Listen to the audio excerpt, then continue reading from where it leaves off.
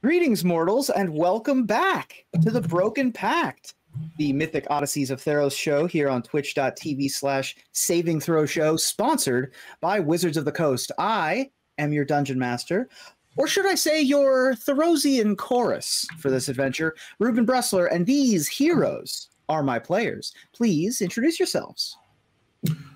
Hi, everybody. My name is Jordan Pridgeon, and I am playing Astaroth, who is a Minotaur fighter of the Boros Legion, but he's not in Ravnica anymore, so he just wears the Boros signets. And also, he should probably have chains on him somewhere because he made a deal with some people in Avernus.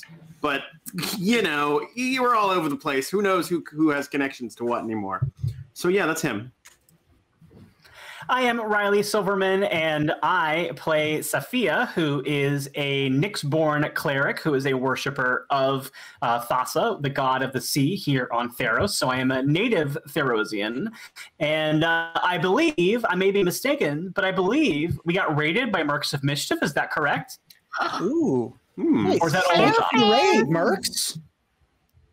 Might have been earlier. Okay, well, they, you know, just hanging out, having a good time, and we're all welcome people who came here without raiding. That's right. Thank you, people who stumbled upon us upon their own volition. That's all for me tonight. I guess I'll go next. I am Danielle Radford. I play Lydia. Lydia is a human rogue, a swashbuckler, travels on the sea. Lydia loves the sea. We're not sure if the sea loves her back, but it's definitely one of those, like, you sound a little bit weird when you talk about your love of the sea. Is it like deep? Is it like intimate? Yes, it is. It's weird and gross. And she can also be very sweet, but she's very tough. And mostly she is a big old dummy. It's like, if you love the sea so much, why don't you marry it? Okay, well, then I will, if she'll let me. I will say it's deep and weird and gross is a pretty accurate description of the sea. So that's a really good point. Yeah. Really good point. I ship it. Hey everyone, I'm Ashlyn Rose, and I play Selesnian Luxodon, who is named Tuturu. Tuturu! And she is a kind of happy-go-lucky, free spirit who really cares about her friends and the people around her, good or bad. She just kind of, you know, wants to see the good in people and help those in need. So that's Tuturu. Excellent. Well, thank you so much. And also thank you to our sponsors for this adventure. I think we sorted this out. First, we'll talk about Hero Forge. Hey, that's me. I'm Riley. I'm going to tell you about Hero Forge. I love it. Hero Forge is your best destination to get custom printed minis that you create, and you can paint them online and get them shipped to you in printed full color. You can also get minis made in a variety of different designs. So if you ever just like, hey, I really love two of my characters, I wish I could make them make out. Well, now you can, because you have Hero Forge for that opportunity, and that's fantastic. And as of today, very exciting, Hero Forge has added wheelchairs to their capabilities of things you can give to your characters. There are 3 different wheelchair options. There's a modern wheelchair, a fantasy town wheelchair for when you're feeling fancy, and then a combat battle wheelchair when you're ready to do some damage, which we're going to do tonight. So check that out. Go to Hero Forge, and hey, tell them we sent you. That's dope. Yeah, it's very, very cool. That dropped today, and I was super excited for it. And also, another of our sponsors is Die Hard Dice. Oh, was I supposed to do that one? I kind of thought we were doing another one. Hey, yippee-ki-yay, mother blah blah. Die Hard Dice. You know how it is. Ho ho ho! Now I have dice. I don't have the well, Jordan, if you had a machine gun, you would know that you could check out a wide assortment of math rock click-clacks over at Die Hard Dice. They got dice sets to suit every whim, including calling the FBI when someone breaks into the safe. They're all reasonably priced, and if you enter the code DHDice in chat or go straight to dieharddice.com and enter code natural20, you'll save 10% off your first order. I knew that. I know. I knew you knew, Jordan, but I was making sure everybody else knew. I think that's fair. Yeah. Yeah. We wanted to make sure that everyone out in the Twitter sphere knew, but we knew that you knew, but just taking it easy. Yeah. We were just doing our classic comedy bit in the guise of Abbott and Costello, where Abbott doesn't know anything about the sponsor, and Costello explains the entire sponsor. Totally. And also, for those of you that don't know, you can catch up on all of our old episodes, podcasts, and coming updates, as well as everything having to do with the show at our link tree, which is linktr.ee/thebrokenpact. And that's all the information you'll ever need to know about upcoming events and where our podcasts can be and all that good stuff. So without any further ado, let us dive back into The Broken Pact. Theros.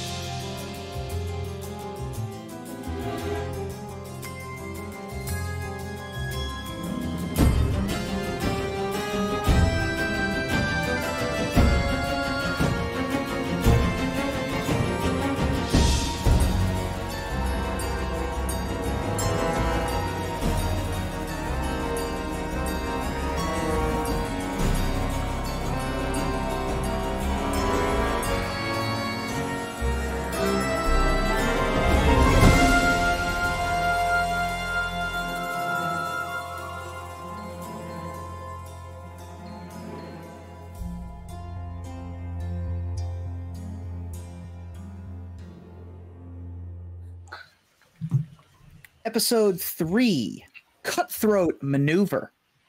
We open, as we do, on a crab, sitting on a shoulder, as Odie watches their longtime companions and their new compatriots have dinner with a fellow seafarer, Captain Phineas Polyphemus, but also keeping a weather eye on the giant eagle sitting next to them, upon a perch, next to the Cyclops pirate captain. Our heroes were foisted together into the fighting pits and emerged victorious thanks to their prowess in battle and their command of magic, and in doing so, earned their freedom. The foursome walked back to the Moray, their ship, and discussed where to head next. With naught but a cryptic vision from a sphinx named Menomai to point them, the group pondered their next moves while exploring a local farmer's market. They met a traveling bard, went for a drink or two at a local beer garden, and met with an oracle to hopefully gain further insights. As night grew closer, they were invited to dinner and parley with an old acquaintance. The crew sailed a bit out of the harbor and moored to the Dream Trawler, easy for me to say, to meet with the previously mentioned fellow seafarer. But Captain Finn wasn't exactly forthcoming about his real reason for the invitation. It was an agreeable, if tense, meeting for a time, but as the captain continued to talk and talk and talk, he was not saying anything that the cadre wanted to hear any longer. A loud, sudden ringing noise exploded from just behind Captain Finn, sending the newly concussed eagle and captain tumbling forward onto the dinner table. Captain Finn pulls his head out of a pot of baked beans and roars. Anything you want to say before we roll for initiative? Odie, go back to the boat now. And Odie scuttles out of there. Everybody roll for initiative. And Danny's back on our boat, right? Danny because brought onto this boat. Yeah, Danny's on the boat with us. We've got Danny on this boat. Okay. Yes. I bet he'll be useful. We decided I that say ironically. Ruben made the call that Captain Finn would not have allowed us to leave somebody else back on our boat, just hanging out. So they had him come on their boat. So I do have the initiatives here, if you so choose. Are you okay, Ashley? Oh, we're off to a great start tonight. Just great. I am off to a great start. I actually am. I usually roll terrible initiative, but I did okay tonight. Oh, my. Captain Finn did not roll great. Oh, great. I bet he rolled better than Tuturu.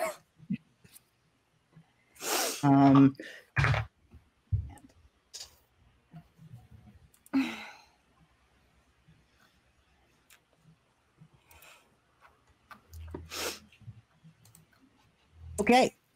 What initiatives do you all have?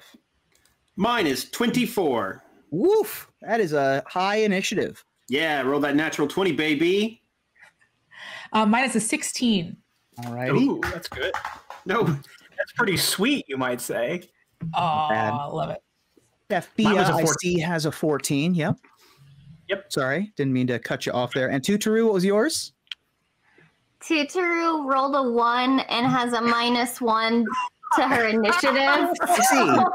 Yes. Tutoru is hiding under the table currently. I don't think I've seen the initiative count 0 in quite a long time. That is a heck of a thing. Look at that. All right. Very nice. Very nice. Perhaps unsurprisingly, Astaroth, you are up first. You are just across a dinner table from Captain Finn, whom has taken some damage already thanks to the Shatter spell cast by Sophia last game. Okay, so Astaroth is like pretty adept at figuring out when suddenly it's time to fight. It's one of the things he's best at, is determining this is fighting time, and then fighting. So as soon as the thing pops behind it, Astaroth just goes, "Oh, we're fighting now, okay," and leaps up from the table he's at. How far am I from? I see. I can see the thing now. From Finn, you're like 10 feet away. But you would, yeah, if you get up on the table, you would be right up in his face. So Astaroth will jump up on the table and just be like, "Sorry, it seems like we're fighting now. You seemed okay." And then he's not going to take out his axe because he's not sure if it's like that sort of fight yet, where you like try and kill people. You know, it's hard to tell. He was trying to put you in indentured servitude. It's happened before. It has happened before. That's true. True. My character did it to him. So yeah. Astaroth's going to leap up and just punch him in the face. Just give him a 1-2 with like both hands. Boom! Boom! And go for that big ol' eye. Okay. So you're going to make unarmed strikes here. Sure am. And you get 2 of them, right? Yep, and I don't even have to roll for damage. They'll just do 6 damage if I hit. Fabulous. All right, so the first one is a dirty 20. Yep. Because I do get +8 on these. Okay. So that's 6 damage. Yep. So Astaroth takes his right and is just like, boom, punches him in the face. And then I got a 24. Also hits. Yep. So he just follows up with his left, and it's just like, ooh, all right, somebody give me the lethality rating of this battle real quick. Are we trying to kill this guy? I mean, it would probably help. All right. I just did my Velma voice for no reason. Yeah. Moved Odie over to the other ship. Cool. Next up is going to be First Mate Twinkletoes, who heard the shatter, and that didn't sound great. So they're going to rush over to the door, and their action is going to be to use an object to open the door, and look at Astaroth punching on the table, and a freshly shattered eardrums of Captain Finn, and say, are we killing him or what? Yeah, that's what I'm saying. This is what I'm. Yeah, okay. So we don't know what's happening yet. Yeah, okay. no, I mean, and she'll draw a rapier and prepare for battle. Seems fair. And standing in the doorway right there. Next up, we've got three women on the far side of the ship: Adrienne, Melanie, and Carmilla. It's going to be Carmilla's turn. She's one of the ship's mages, and she is also going to move in that direction. Not quite sure what to do yet. Lydia. Okay. Lydia turns to Sophia. So, boss, is this like a pew pew or like a slash slash? Stabby, slash slash. You know what? Dealer's choice. He threatened our friends. He threatened my ship. You know what? I trust your instincts. All right, I'm going slash slash. And she takes out her rapier, and goes and slashes the captain with it. Great. You want to move around the table or onto it? Onto it, like nice. Jumping onto the table, rapier in hand, slash slash slash slash slash. go ahead and slash. Oh, 8. 8's not going to cut it, as they say, as the naturally thick skin of the Cyclops doesn't appear to be pierced on first brush. Also, hey, thanks for the raid, Zombie Orpheus. Oh, thank you for the raid. Welcome, everyone. Shields up. I still have a bonus action, right? You sure do. Yeah, I'm gonna go ahead and use my bonus action. I'm gonna use my fancy feet. I think, or no, I'm gonna disengage. I'm gonna go ahead and disengage. Okay. Fancy feet. Good taste is Yeah, easier. because I think you have to actually hit to use your fancy footwork. So yeah. Oh, yeah, you yeah. have to do. Okay, so your bonus action is to disengage, and you have do you normally have 30 feet? If you do, then you have 25 feet of movement left. Yeah, I normally have 30 feet. Okay, where would you like to go? The room you're in is about 20 by 20. Twinkle Toes is standing just outside the door, and then there's the rest of the Dream Trawler outside. I'll stay in the room, but I'm just gonna kind of like get off the table, like, ooh, my bad. Crawl and then crawl off the table and kind of hide off to the side. Gotcha. I saw it going better in my head. So move back to the corner where where you aren't necessarily in range of either the other swashbuckler, the first mate, or Captain Finn. Yeah, and I do not look cool doing it. Saphia, you're up next.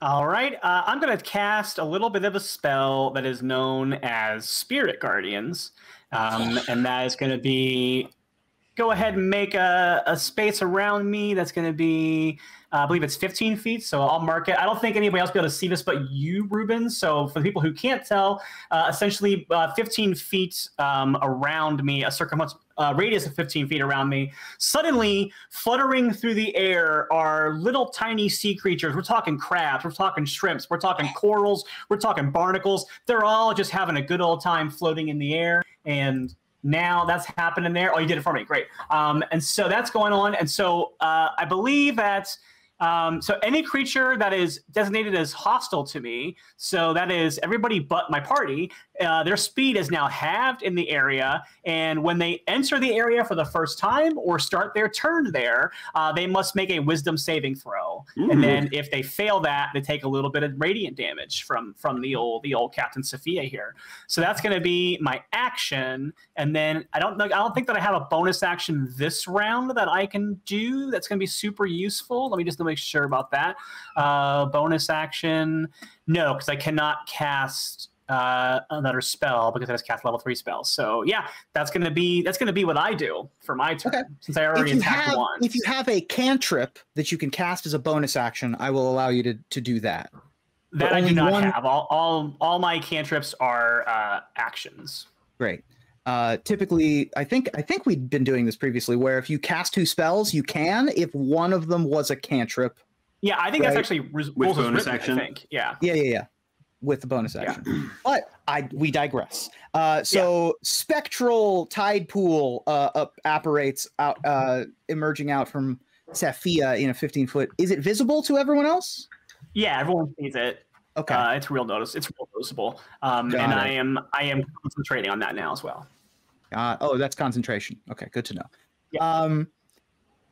Adrienne, the one who sent the message to Lydia to sort of instigate this encounter, what is sort of on her way over to see what the commotion is, but sees the spectral seafood buffet and goes, that seems less than ideal. Do we know what's going on yet in there, Captain Twinkletoes?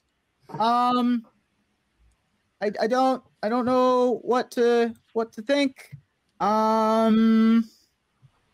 Well, I'm just going to cast Mage Armor, and she's going to cast Mage Armor. When in doubt, armor up. And then the Melanie is going to do the same thing. Melanie's going to come up to the edge and also cast Mage Armor.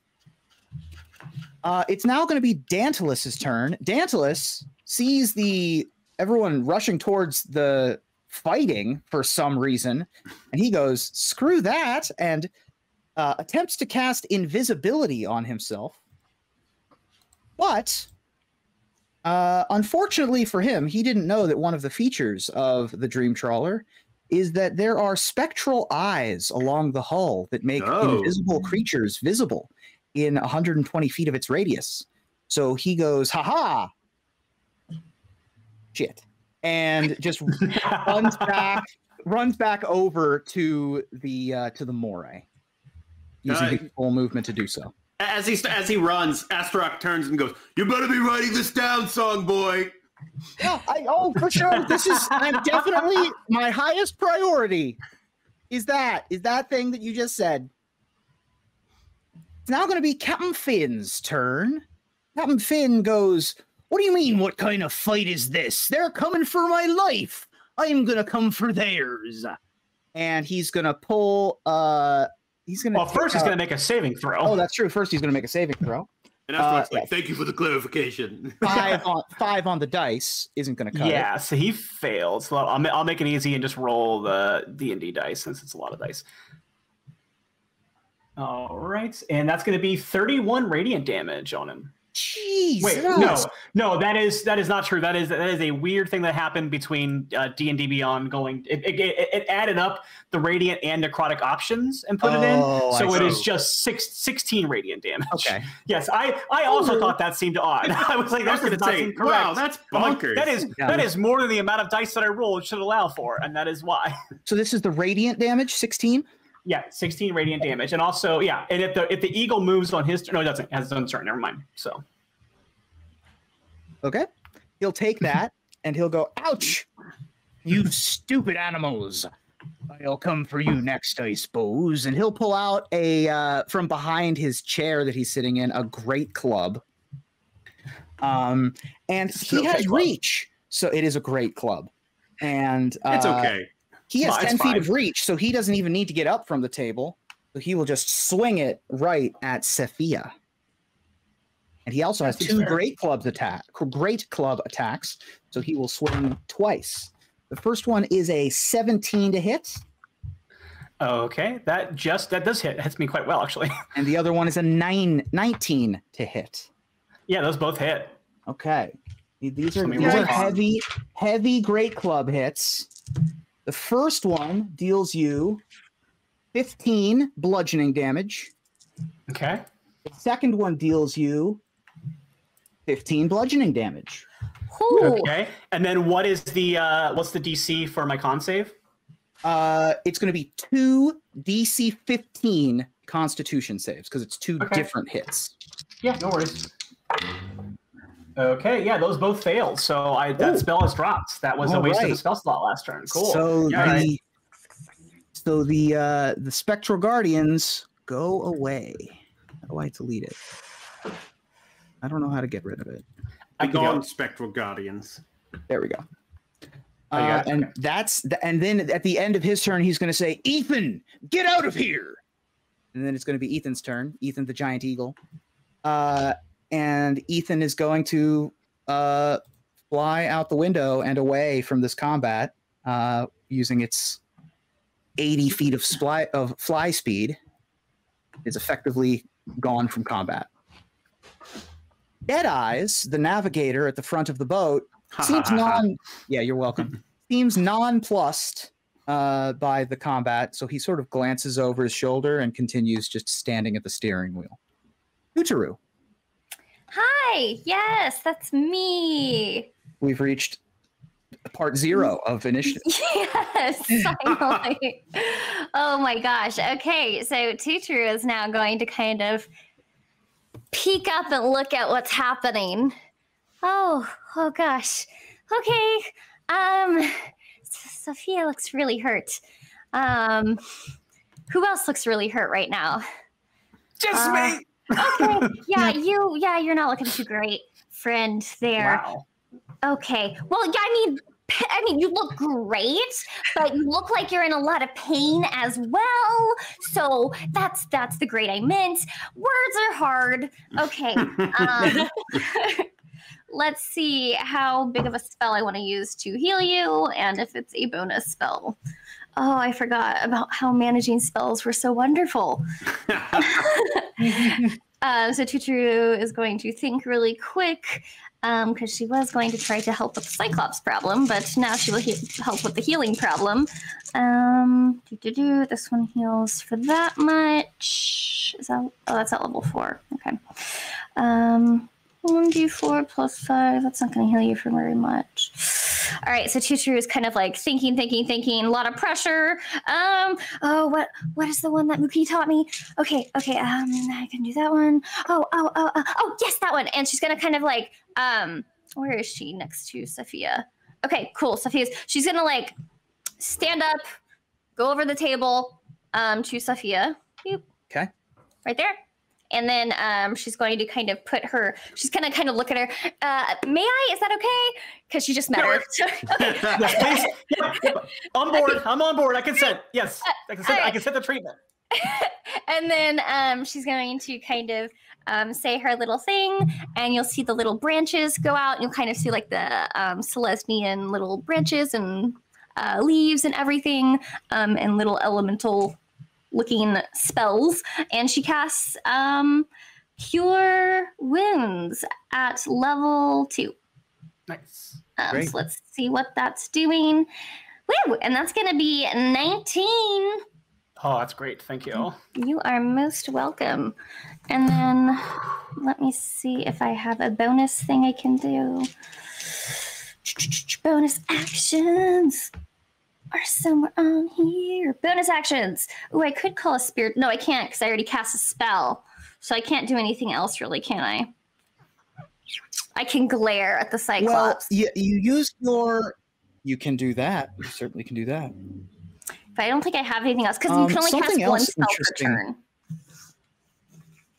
So you can cast one spell of a level each turn. If you have a cantrip, for example, the most common combo that I think you used was Healing Word as a bonus action and then a cantrip as a standard action.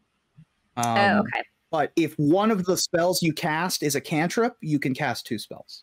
Sweet. I don't think any of the cleric cantrips are bonus actions, unfortunately. So unless you use Healing Word, you're kind of as well. Yeah. I appreciated the spell you used. Just put that out there. No, I think it was worth. So that will be my turn for now, and I'm going to try to figure out how to do the bonus stuff for my next one. So okay. Something else interesting happens when you cure wounds on Sophia, and both Tuturu and Sophia see it happen. Tuturu, you reach out your arm, and as you do and touch Sophia's, the tattoo that you have on your arm glows faintly a little bit. And a similar glow on a similar spot on her arm glows and glistens a little bit. And you sense that there's some sort of pact connection that has happened here. And both of you will add 1 to your armor class for the duration of this combat. Sweet. I'm into that. There's a gift horse not to look in the mouth. No, I'm very happy with that. Sophia, you don't know exactly what's happening, but suddenly no you idea feel what like, just happened. Yeah, you're like, new shiny tattoo, I guess. Yes. That doesn't normally happen, but thank you. You're welcome for now. I'm so sorry as well. I don't know what that means, but we should probably run, just so you know. Yes. Astarock, top of the order. All right. Astarock is also going to cast Heal in the sense that if you remove the thing that is causing damage, it's like healing. Yes. Right? So Astarock will just be like, all right, that's how we're playing this. And he'll just grab his great axe off of his back and then just, bam, bring it down on Captain Finn. Sounds like a plan. The plan is to then do it a second time after that. Just FYI, if you haven't figured out the attack patterns. Okay, so that's a 27. Does that hit? Oh, that'll hit. That'll hit Captain Finn. Oh, boy. So that's going to be 1d12 plus 6 damage on that one. That is 15 damage. Okay. And then I'll hit him again. Yeah. Oh, that's a natural 20, baby. Boom, boom, boom, boom. You did it. All right. So that's 2d12 plus 6, right? Yes. 11. 12. Just rolled a 1. Oh, but I get to reroll 1s. Because I have Great Weapon Master. It's a 1 again. So that is 18 damage. Wow. That is a whole heck of a lot of damage. Captain Finn is looking pretty cut up. He's got a bloody lip. He's, black and green around his eye, and he still grins menacingly. I'm sorry I have to do this, man. I mean, you seem like a cool, two-limbed pirate guy, but I don't know. I guess it was always going to come to this. Well, I appreciate that thought, and it's nothing personal when I kill you as well. Ah, right back at you. It's now going to be Twinkletoes' turn. Twinkletoes sees these people beating up on Captain Finn, and that's not a thing that she likes. He is going to run into the room behind Tuturu. Sophia, you get attack of opportunity. Cool. Yeah, I'll take a quick swing at her with my rapier. Righty. So that's going to be... it's only a 9. Okay. 9 does not hit her armor class. Okay. She is going to she has a rapier in one hand and she has a dagger in the other, and she makes 3 attacks, 1 with the dagger and 2 with the rapier. And those attacks all on Astaroth, because Astaroth's the one that's outputting the damage right now. Fair enough. That is a 15 to hit, a 15 to hit. And the last rapier attack is a dirty 20. Well, the dirty 20 will do it. Okay. But those 15s... Not going to cut it? Nah, it's not going to work. You're going to take 10 piercing damage as Twinkletoes, the satyr, is able to jab in between some of the armor and get 1 hit in. Moving quick, moving fast, but not able to find much purchase. Also, Pest Pusher, thanks for the raid. Yes, thank you. Hey! Thank you. Much appreciated. Thank you for the raid. Shields up. Yeah, so it stabs into Astaroth, and he's, ow! Ugh! I'm fighting this guy! All right, fair enough. If you're fighting him, you're fighting all of us. That's the problem with a pirate crew. The first pirate deck wizard, Carmilla, didn't ever actually cast mage armor, so that's going to be her action, and she's going to stand next to her sisters. Lydia, it's your turn. All right. So Lydia is still was kind of still cowering over by the edge of that table, but now that the captain's doing a little worse for wear, she's going to try slashing again because she just doesn't learn. And so she takes out her rapier, and that is rolls a 9. Dang it, these dice today. Ooh, yeah, 9 total. Not going to hit. No. So I'll do another bonus action where I think I get to disengage again, right? I get to do that every turn. Yeah. So imagine she goes up, charges, hits with the rapier, nothing happens. Oh crap! And then goes and scuttles back again, on hands and knees, moving literally just backwards, not looking behind her, and gets back behind that table corner. You'll get it next time. I just gotta keep slashing, man. Just keep slashing. Yeah, good effort. Good hustle. Good game out there as she backs into the corner. Do I get orange slices afterwards? Yep. Sophia. All right, I'm really getting tired of this. And so she grabs her staff and points it forward, and I am going to unleash 5 charges of my Staff of Lightning Bolts, and that's going to cast it at level 7. Oh, and my. so I'm going to need our good friendly Captain Finn to make a dexterity saving throw.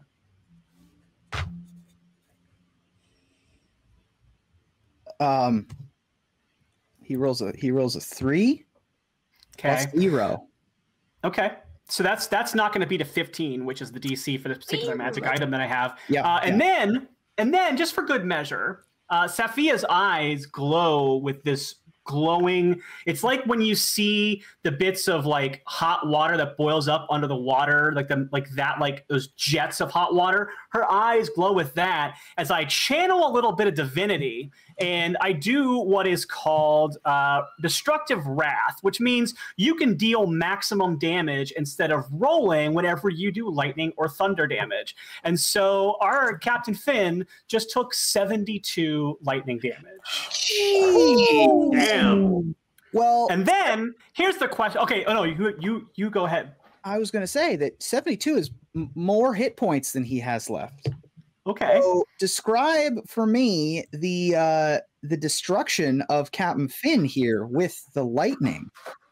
I think what happens is I do the staff and I go to fire it, and because I did the channel divinity, an actual bolt of lightning comes firing through the top of the ship and like bursts a hole in the ceiling and hits the staff and then shoots it forward into him. And then like you literally see that anchor that he's using as a hook, there's so much energy and heat coming in that it actually melts. And then he is just electrified as then he falls not onto Astaroth, but off like maybe backwards because he's being knocked backwards. Yeah. And Safiya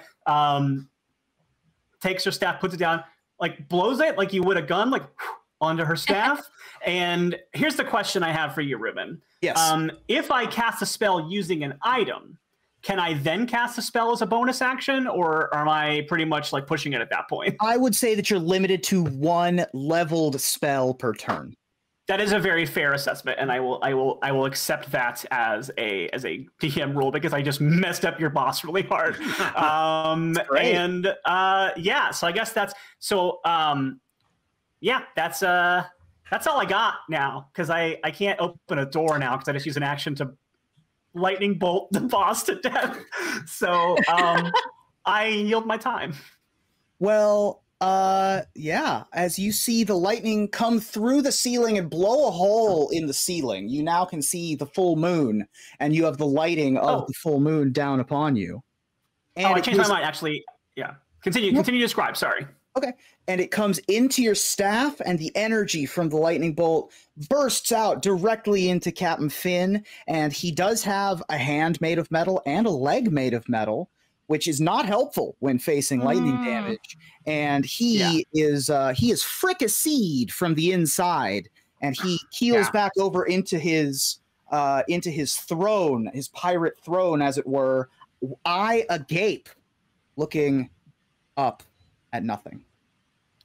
All right, what I will add is that I forgot that the door is open. So I will use my movement to get the heck out of Dodge. So you all see this happen, and then you hear Safiya go, okay, time to move. Let's go.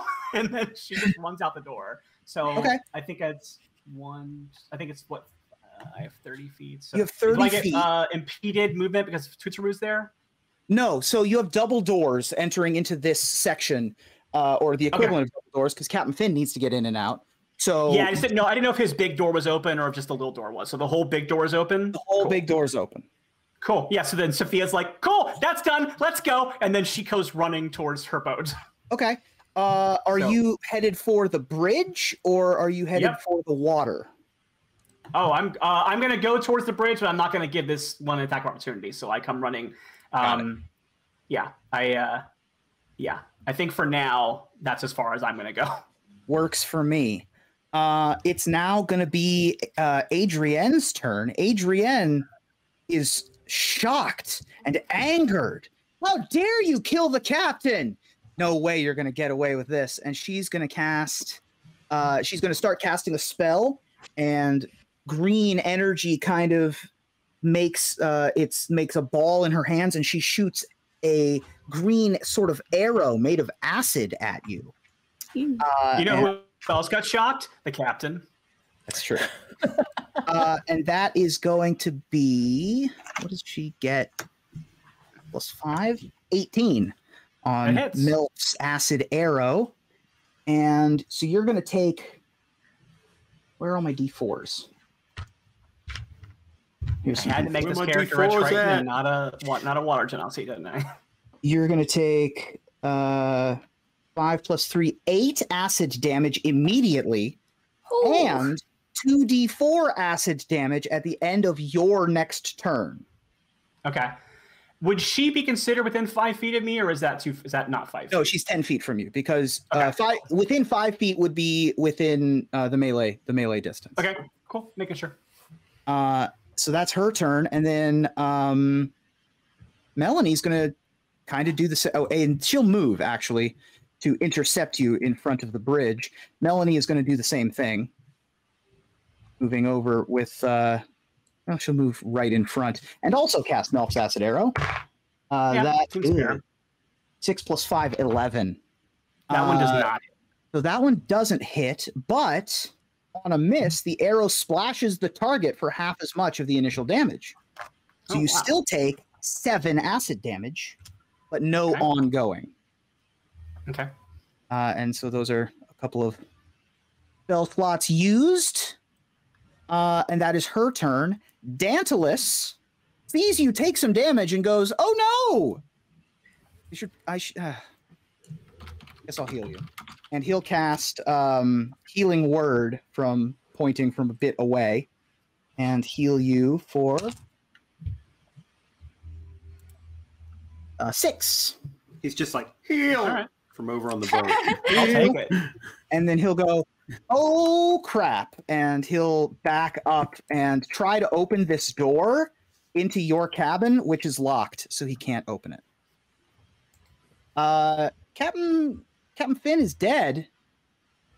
The giant eagle has flown away. Deadeyes is still not really caring, steering the ship. It's Tututaru. All right. So Tututaru. Okay. Big scary Cyclops is down. Problem solved over there. Let's get off this boat. And so I'm gonna make for the door, and I'm gonna see everyone over there. I'm gonna kind of look at them, kind of dumbfounded. What are you all doing? Why? I don't understand. You have a whole boat now to yourself. Like, who's the new captain?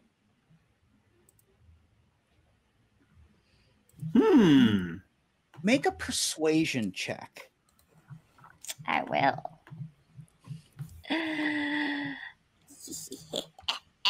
No, that's a bad dice. There we go.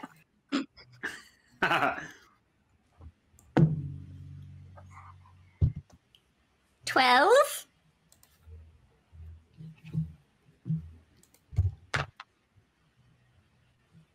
They look at you, then they look at each other, and then they go in unison, the three of them, the Minotaur person, the Leonin person, and the human person, look back at you and in unison say, "We needed him for longer than we had him. We know who the captain of this ship already is. It's us." And you see their forms begin to shift and change. That did not go as expected at all. Okay, well, on that note, I am going to summon, I'm going to do a healing word on Sophia. Thank you. Yeah, let's do that at a level. Oh, and you healed an additional 4 HP because I am I'm a life cleric, and so we do a little extra zhuzhing of healing from the last one. And then Well, in that case, maybe if you have something else you want to do on this turn, don't feel like you have to heal me because I'm not looking terrible now because I got healed by Danny already. So. Oh, that's right. Okay, cool. Well, when they morph, I guess they're mid morph right now.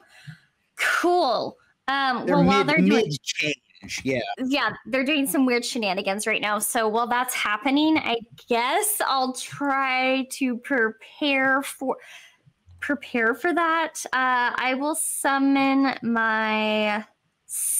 What does protection from good and evil do again? I'm gonna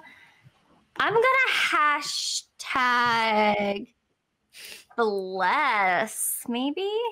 I feel like that would be good. Yeah. Yeah, I'm gonna hashtag bless. Bless. Do I have to touch the person though? Let's see. Is it touch or is it look? Hashtag bless. No, I think it's everyone within a distance of you. Yeah, it does like a bunch of us. Yes, it does. Sweet. Yeah. All right. So Tutu's gonna look around behind her, and so she kind of squints at the thing in front of her and looks very assuredly, and then just kind of closes her eyes and lets out a little ha, and then opens them again, and her eyes glow green. And as she does this, leaves like blow out from her and like this elemental blast. And as they do, everyone gets hashtag blessed. Nice. And what that means for all of you is that when you make an attack roll or a saving throw, you get to roll a d4. And yeah, I'm blessing all 3 of you, not me. Ah, gotcha. And what it means for Lydia and Astaroth as well is Astaroth, your tattoo glows and pulses a little bit, and Lydia, on your arm, you get a similar glowy kind of spot, and both of your armor classes increase by 1 for the duration of the encounter. Oh yeah.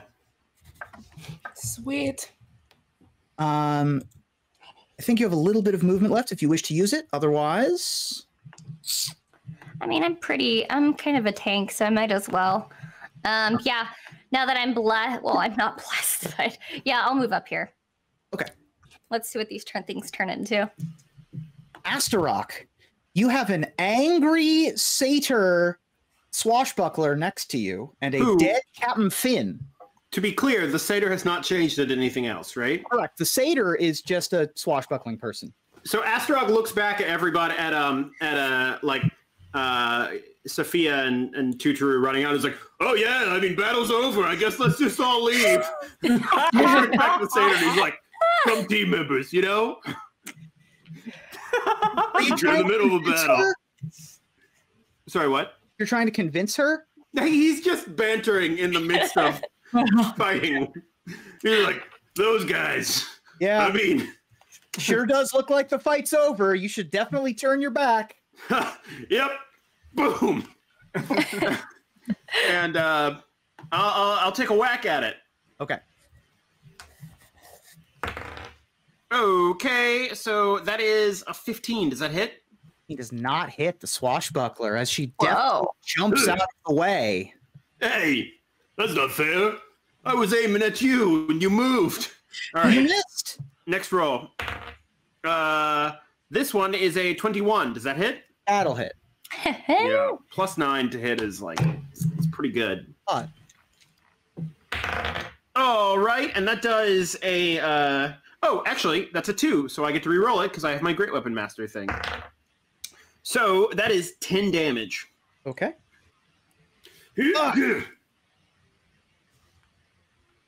Good hit, Thanks. she says, with an axe in her belly. Now it's my turn, she says, unless you have a bonus action or move. I guess I could, have we even short rested since our fight?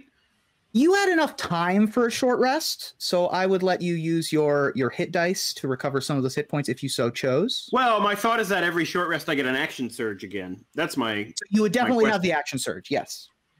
Yeah. Okay, you know what? I'm going to hold off, though. Okay. It's her turn. It is going to be her turn. First mate Twinkle Toes is going to look at you with her rapier and her dagger and swing 3 times. Oh, and I did forget my bless. But that's all right. 17 to hit, That ain't going to do it. 19 to hit, That ain't going to do it. and a 10 to hit. That So ain't going to do it. 19 to hit would totally have done it, but we just got that that magical little plus right there. You're Right. welcome. So she slices with a dagger and it barely even grazes your armor. She stabs with a rapier and it's an okay stab, but you're a seasoned fighter. And then stabs with the rapier again in what should have been a hit, but green magic sort of blasts the point of the weapon away and you take no effect from it. I mean, you're trying, and I think that I can see the technique and what you're doing, but, you know, you really gotta, like, lean your whole body into it. And she just has fire in her eyes and she sees out of the corner of her eye her 3 crewmates changing shape and looks very surprised by it. And they change shape into a coven of sea hags. Oh. Yeah, that's kind of what I thought was going to happen. And it's one of them's turns. And she goes, "You shouldn't have killed our tool. That was a mistake on your part." And she is going to, let's see here. She'll cast a spell on Sophia. Okay. She is going to attempt to cast Ray of Sickness. So a sickening green energy comes out of her finger in your direction, and that is a 15 to hit you. That just hits. All right. You're going to take 11 poison damage, and I need a Constitution saving throw. Okay. Hang on a second. Okay, poison. Okay, that is going to be 13 for the con save. Okay.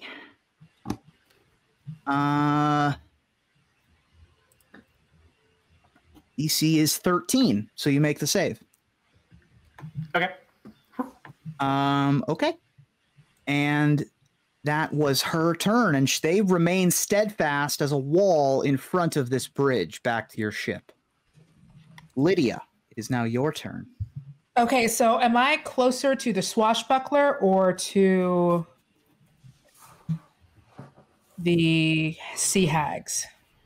You are 10 feet from the swashbuckler and 15 feet from the sea hags, but you also would need to move to the doorway to even see the sea hags, as you are presently in the corner of the captain's room. Okay, then I'll go for, do some more slashing. I will go for the swashbuckler. All right. As you come up, Asteroid's like, "Oh yeah, take a try on her. I think this one will be a good one." Well, it winds up, even with my hashtag blessed, that still winds up being 12. 12's not going to do it. Swashbuckler is able to deftly maneuver out of the way. And no bonus. Okay. Sophia. All right. I am going to I'm going to use another spell, and you did not say it's not stormy right now, right? It's a clear night. I would say that after the lightning bolt, there'd been a little bit of storm gathering in response to the lightning being called down, but it's not a stormy night. I would say it's partially overcast, pretty much directly over your boat, and pretty clear everywhere else. Okay. What I'm asking is, I'm going to use Call Lightning, and if I'm outside in stormy conditions, I get an extra dice of damage for that, and that's what I'm asking if that's part of that. Sure. I would say that having just cast the lightning bolt, stormy conditions would apply. Cool. All right. So I'm going to burn my other level 4 spell slot, and I'm going to Call Lightning, and I'm going to cast it right down. It's basically everything within 5 feet of the point that it lands has to make a saving throw. So I'm going to put it right in the middle of the coven so that all 3 of them take it. And then the cloud stays. So now this cloud is over us. And so I need all of them to make a dexterity saving throw. All right. Let me get let's say it's about there-ish. They all need dexterity saves, you say? Yep. Ooh, those are not bad. 16, 18, and 12. Okay, so the 16 and the 18, the 16 just made it, the 18 did make it, the 12 did not make it, and I'm going to go ahead and burn my other channel divinity to make it full damage. Okay. So it would have been 50 total. So the 12 does take 50. The other ones all take 25, and all of them are pushed 10 feet away from me because I'm going to use another feature of mine as a class feature that if I attack someone with lightning or thunder damage, they get pushed 10 feet away from me. Oof. Nice. They all get pushed and they all take a bunch of damage, and they are all still alive, although one of them, Carmela, looks very worse for wear, barely hanging on. Adrienne and Melanie are not looking too hot either. Which one is the one that looks worse for wear? I'll scoot her away, Carmilla, the one that's further up. Okay, I'm going to use my movement directly to the west. You wanted me to move them that way?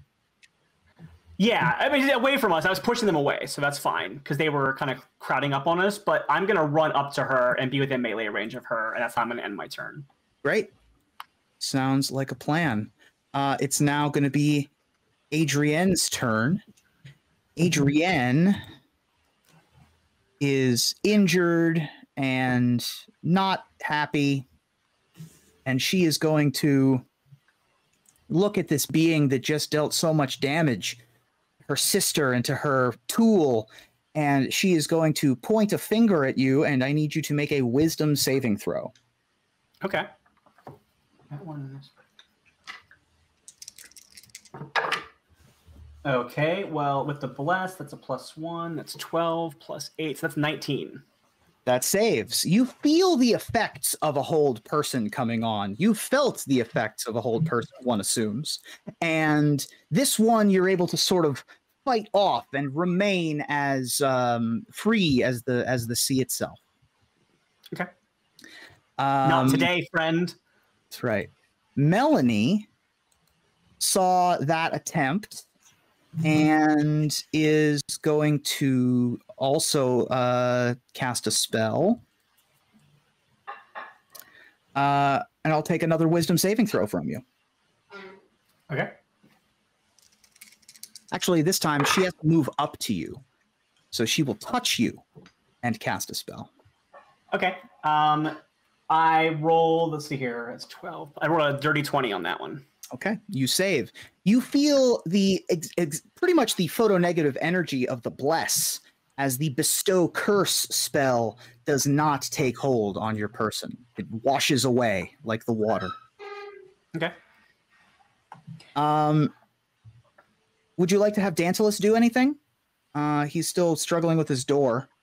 Have him dance for us. I mean, if he wants to give one of us bardic inspiration, we'd be happy to take it. I don't know if he has that. Let me look. Oh, never mind then. And to be fair, I did assume bard, but you're right. It's an NPC, not a PC. Yeah. I don't think he doesn't have bardic inspiration. Let's protect Odie. He will protect Odie. He will use the dodge action for his turn. I like that. Deadeyes is just not caring. Still steering the ship. Tujaru. I like his style. Great. So how many of the hags are left? It's just 2? All 3 hags are left. One of them is very injured. The one directly to the left of Sophia is gravely injured. Sorry, I think you're cutting out. Okay. I'm going to... The one that's like right by me is very, very injured. The other ones are doing okay. Right. So if I'm concentrating, just refresh my memory. If I'm using a concentration spell for Bless, am I able to cast another spell? It just can't be a concentration spell, right?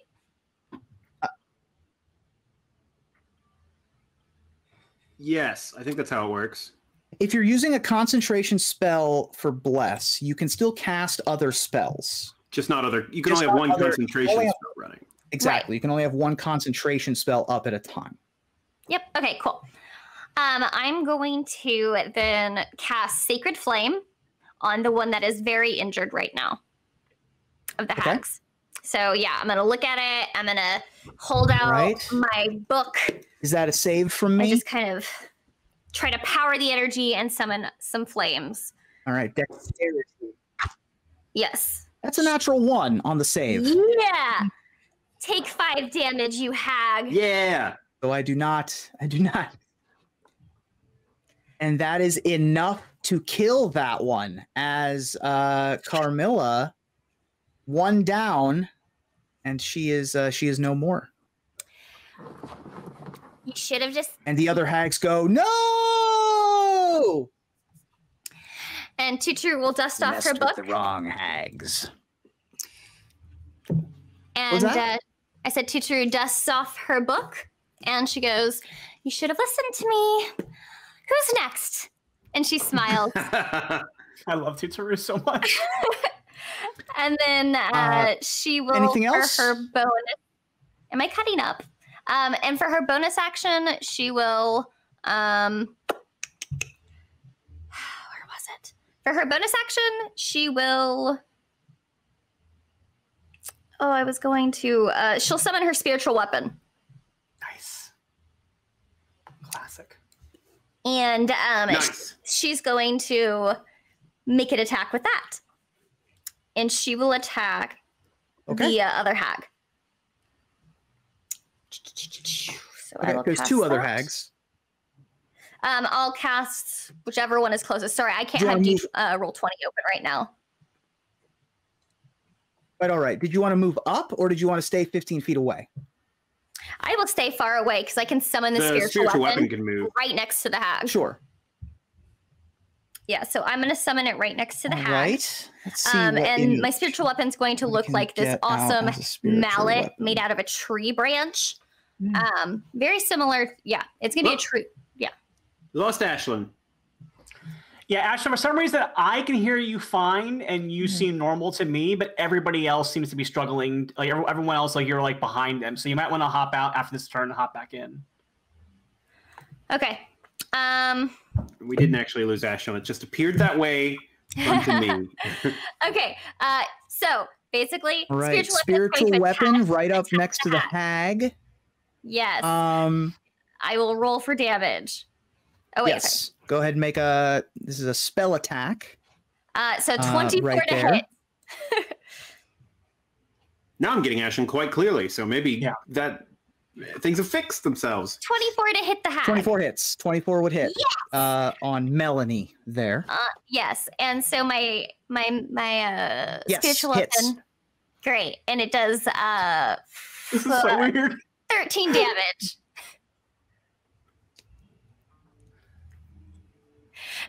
It does 13 Did we get that? 13 damage? 13. Okay. Thank you. 13 All right. damage. 13 damage. 13 Looks pretty good. And Anyone who hears what Ashlyn says, just repeat it so Yeah, that for real. everybody can figure it out. yeah, I'm catching about 30% of what is being said there. Everyone is super clear for me now, so. Yeah. Okay.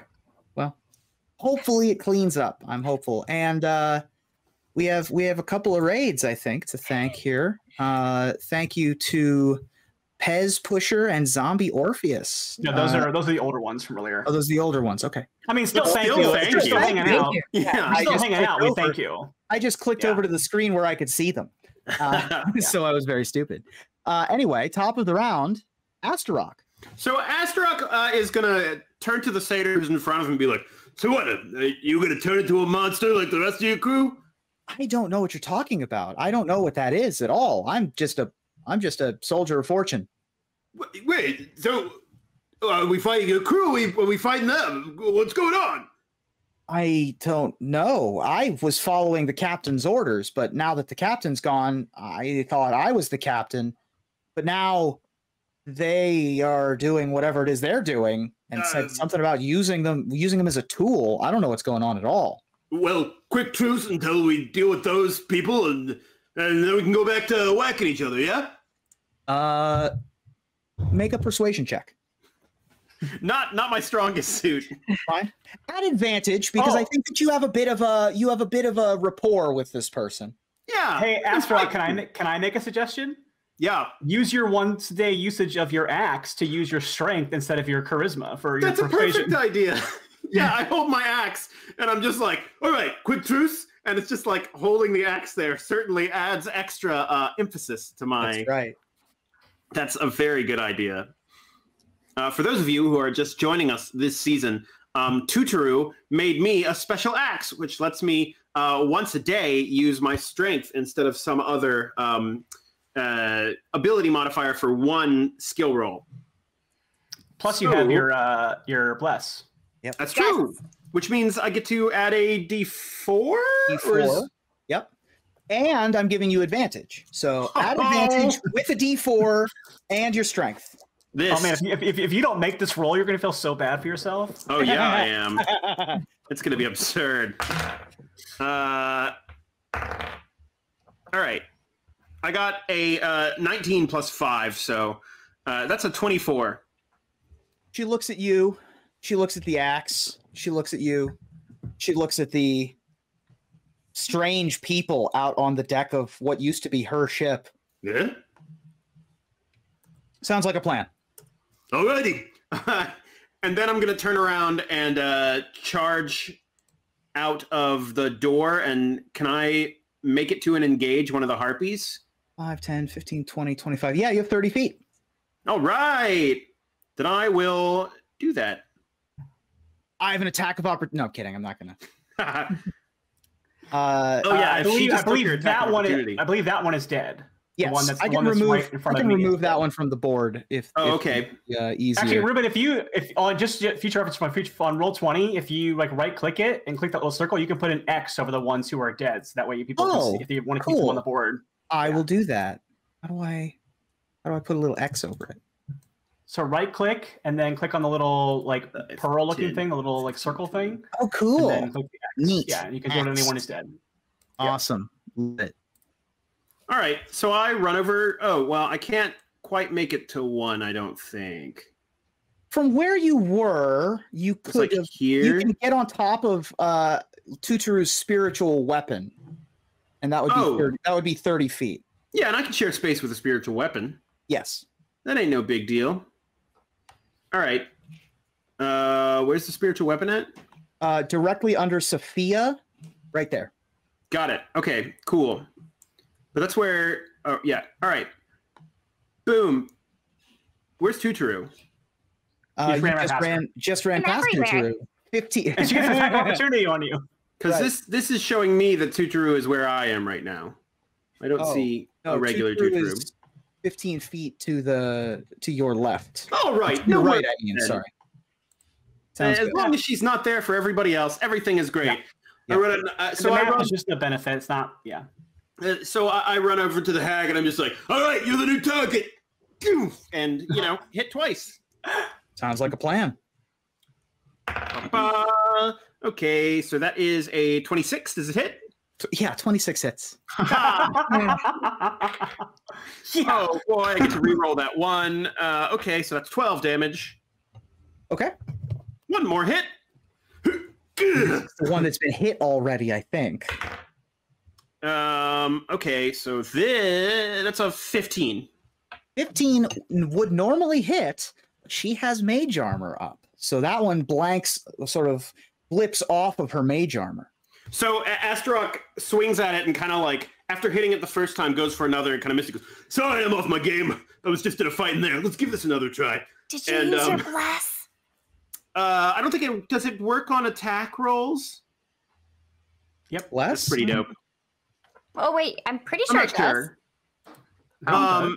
Yeah, it's I use it. attack roll. Attack rolls are saving 1d4. throws. Oh, tight. Well, I forgot on that one, so I'll do it on this one because after I get there, I go, oh, you know what? Let's give this another try, and I'm gonna action surge and just take 2 more attacks. That is a thing you can do.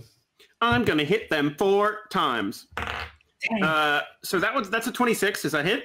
Yeah, that one still 26 still hits.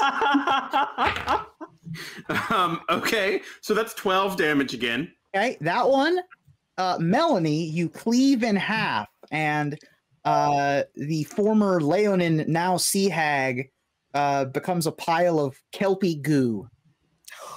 Is there another I can step towards and finish the last attack so it on? was 30 feet to get to where you are, That's a and good you point. are 10 feet from Adrienne, so I don't think you can. So he swings. He's like, oh, come on! Thought you had more in you. Just out of range. All right, that's it for me. It's now going to be Twinkletoes' turn. Twinkletoes is going to 5, 10, 15, 20, 25, 30. Also can't quite make it to Adrienne. I guess she could dash. She'll dash. and then swing at Adrienne with her. So bonus action dash as a swashbuckler. 3 attacks. One's a natural 4, and the other 2 are going to hit. Nice. So she gets 1 in with her dagger. I did not find my swashbuckler stats. That's annoying. 1 hits with her dagger, and 1 hits with her sword. So that's going to be 5, 7 plus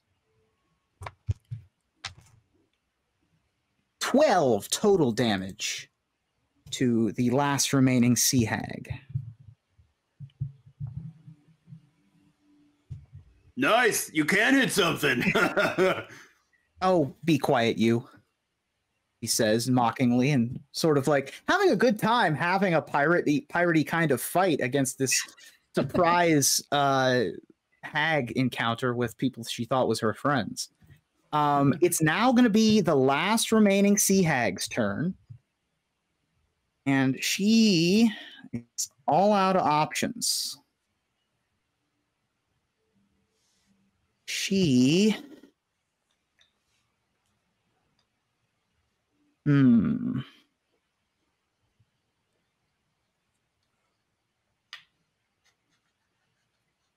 I need everyone looking at this person to make a wisdom saving throw. Tight. Lydia, you may be out of the range. 5, 10, 20, 25. Oh, no, you're not. You're still in the range. So if you're looking in that direction, Crap. then you still need to make a saving throw. Twinkletoes fails. I got a 5. That's a fail. Danceless fails. I got a 1. Fail. I got a dirty 20. Success. I got a 13. Success. So those of you that failed, you are frightened for 1 minute. You can repeat the saving throw on the end of each of your turns with disadvantage if it's within your line of sight. The 2 of you who saved, you are now immune to the horrific appearance of the sea hag ability for 24 hours. At this point, she's going to jump overboard. And Twinkletoes gets an attack of opportunity at disadvantage. Does my spiritual weapon? Hits. Spiritual weapons do not get attacks of opportunity. Okay. They just sort of float and deal damage on their turn. Deal spiritual damage. That is going to be a hit, and she'll take 8 more. And with her movement, the sea hag swims 40 feet down into the water. Lydia, it's your turn.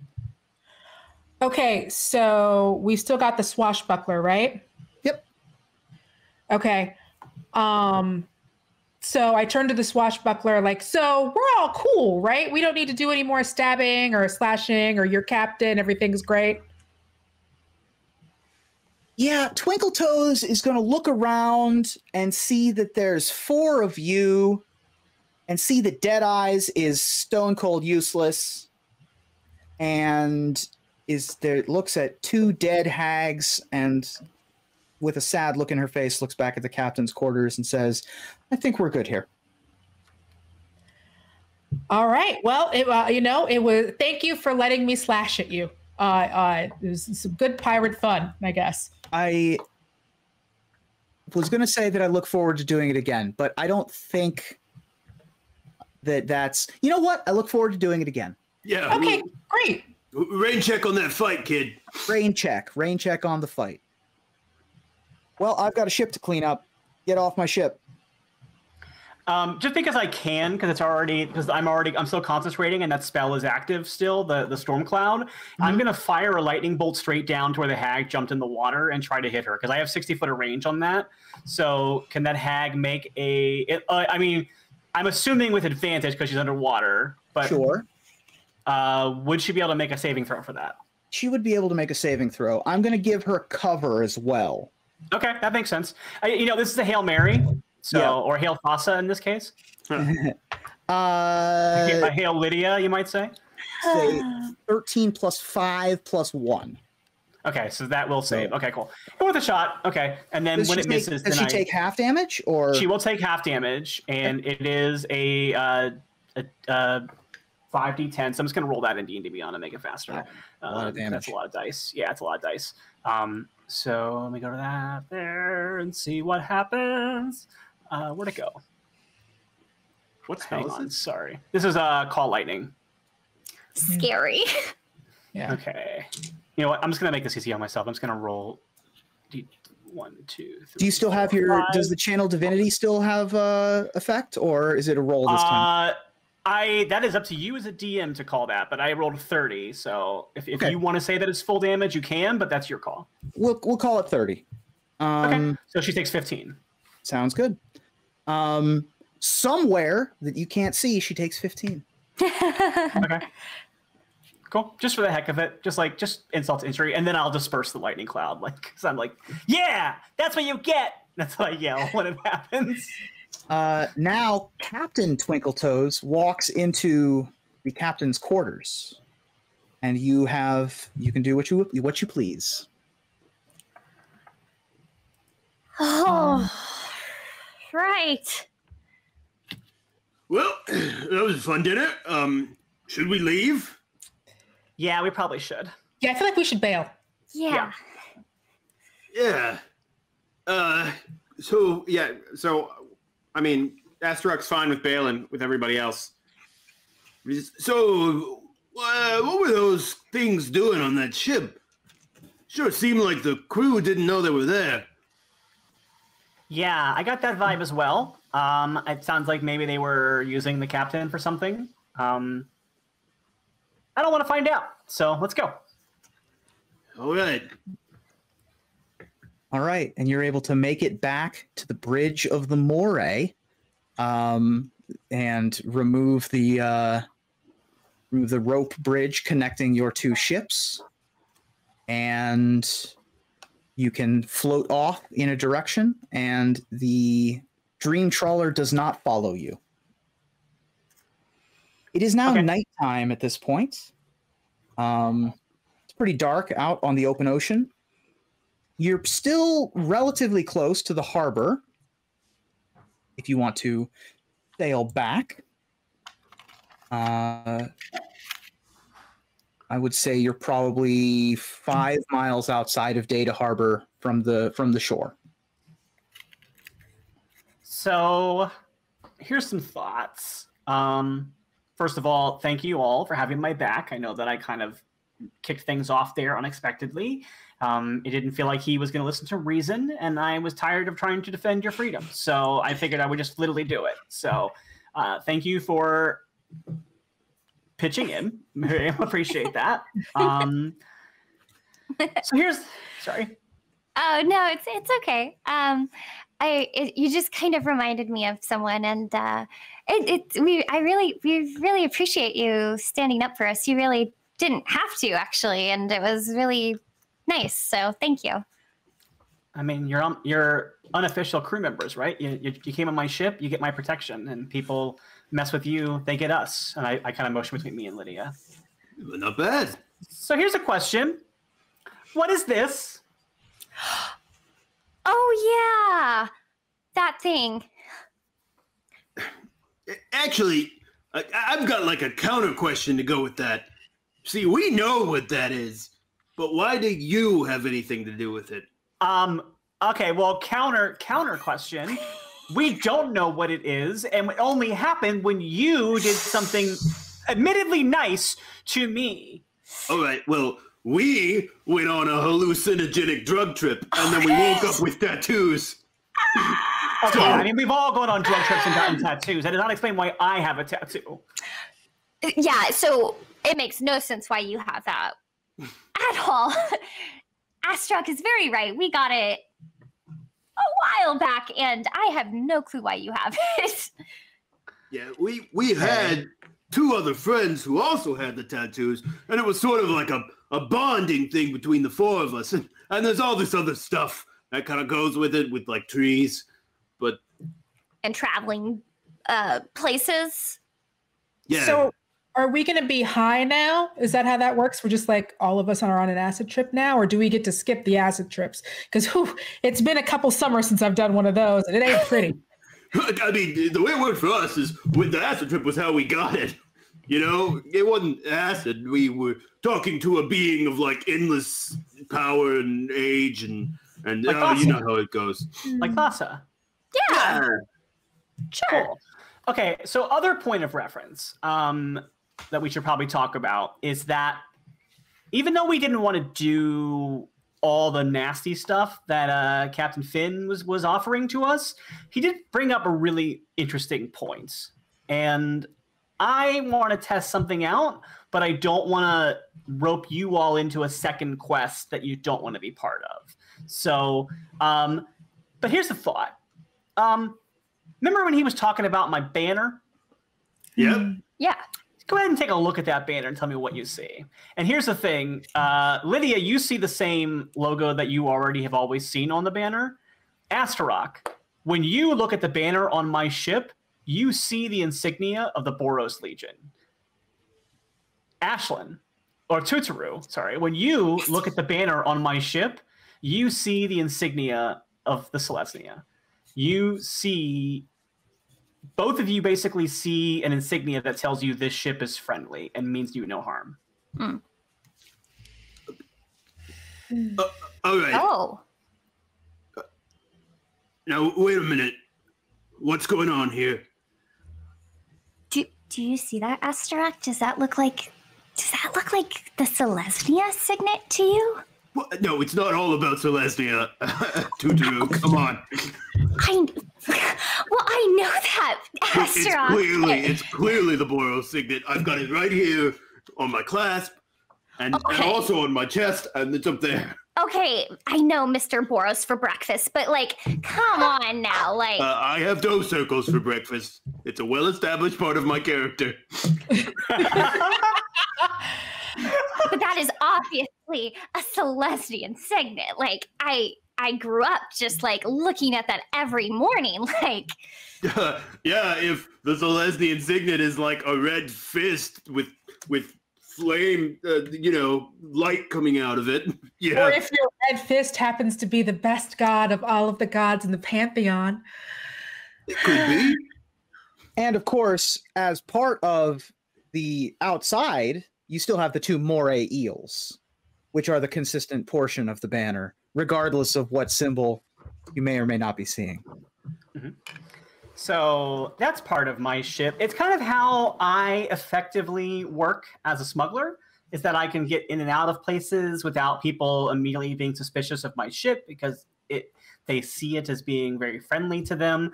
But there is one other feature to my ship that Captain Finn touched on for a second that I've used it. It's very effective. I was going to use it if we got to the ship before the hag thing happened, if we had to get away in a hurry. But we ended up taking our time with the murdering and stuff. So I have a theory that I want to test out. So I could do it right now if you want, or we could go dock somewhere, sleep, and then try it first thing in the morning. Or if you two aren't up for a quest on the open sea, I can let you go about your business and be free to go do whatever you want. So those are the options. We do the cool thing right now when it's like, well, fun and exciting, but we're a little bit tired, or we sleep on it, or you go find your mom and we make our way where we want to go. What are you thinking? I don't actually know where my mom's family is. I think she's dead, as far as I know. But oh yeah, I mean, it's nothing new. Sorry, that's a sad thing to say, but I'm sorry. No, it's fine. I was little, but the whole. All I'm saying is I don't have anywhere that I'm particularly trying to go. Okay, at least not clearly. Tutaru, do you have somewhere you're trying to go? No, not really. The only thing I'm worried about is not like I'm pretty drained from today. But what is the cool thing? Okay, so my ship has this ability. when we're in a jam, Lydia knows this. We've used it many a time. When we're in a jam, my ship can no longer be where it is and be somewhere else, like a good distance away from where it is. Like I can use it. I can't use it all the time. It's like I use it, takes a little bit of time, maybe like a week or so, sometimes more, to recharge. But it's a thing that I can do. And normally I have to know where we're going, and it has to be relatively close to get there. But the captain said something, the late captain, I should say, said something. Captain Finn, F-I-N, is no longer amongst us. That my banner could help us teleport to the world's end. So my theory is that maybe if we all think about that vision that we had and those mosaics, maybe it could take us to this horizon that we're supposed to try to find. So that's my theory. So that's it. It could be a lot of talk, and then I'll do a cool thing, and then nothing happens, or it could be getting us to this mysterious beacon that is really interested in our attention. Oh, yeah. When Captain Finn was talking, you kept mentioning someone, and you seemed really excited about it. But I have to admit, I don't really know a lot about them. I'm totally down for this, by the way. I'm just super curious as well because I missed sailing school when we talked about people that do these things in class that I took here. You with guys everyone had sailing else. School in the Celestian Conclave? And so, yeah, could you tell me about that person? Callisophony? You don't know about Caliphate? Yeah, Caliphate. I totally failed that class. Yeah, I mean, we know, but we want to make sure that you know. Yeah. Caliphate. At this, Dantalus sits up and like puts his hands on his chin and is like, I love that story. Well, then why don't you tell it since you're such an excellent bard? I certainly can, but as a magical vessel of Thassa, I was thinking that, we could tell it together if you think I'm telling. No, it's fine. I got it. You know what? I know it. So, of course. Actually, you know what? I'm going to tell it. And you all look behind you. And standing there, off of the edge of the ship, is an embodiment of Thassa. Oh my god! I know. She is translucent. She is shining with the starlight and moonlight. Vague purples and blues and bits of white of the sea foam come off of her, and she moves from off of the ship onto the ship, and she maintains her form. But instead of being made of water, it looks almost as if she's made of the same wood that the ship is made of. And she walks on, and she has a seat on a stack of rope and some barrels. She says, we could tell it together.